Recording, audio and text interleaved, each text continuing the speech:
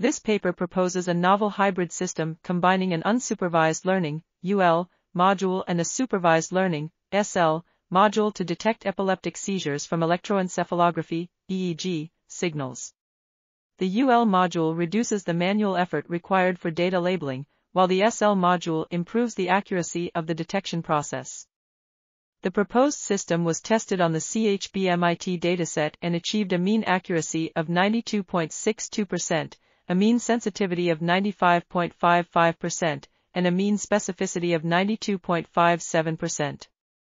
This is the first study to combine both UL and SL modules for epileptic seizure detection, demonstrating its potential for reducing the manual effort required for data labeling and improving the accuracy of the detection process.